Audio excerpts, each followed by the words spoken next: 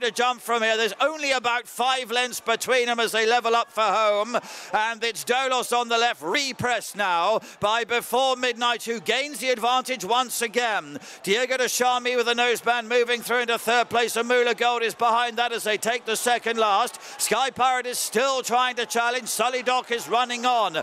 Before Midnight and Sam Twiston Davis head down to the final fence. On the rails is Sky Pirate. Nearest to us is a Moolah Gold. Behind those, Sully Dock is running on. Final fence just over in front was Before Midnight. Has a length and a half lead. Sully Dock, Sky Pirate, between those a Moolah Gold. They're all challenging. Before Midnight in front. A Moolah Gold is going to come and try and join him on the line. The judge will have to split them.